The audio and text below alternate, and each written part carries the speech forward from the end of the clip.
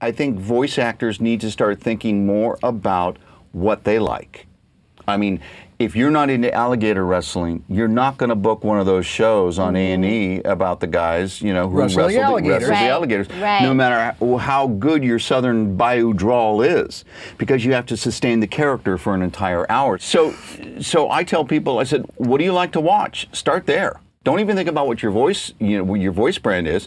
But you know what? If you like home improvement, if you then watch DIY. You probably would be good for DIY or HGTV. If you love history, I mean, history is not your grandfather anymore. There's, you got history too. So there's as long as you have a passion for history, they're looking for a lot of mid-range voices. I tell people, think about what your passion is and start there, because you can't be all things to all people. Right.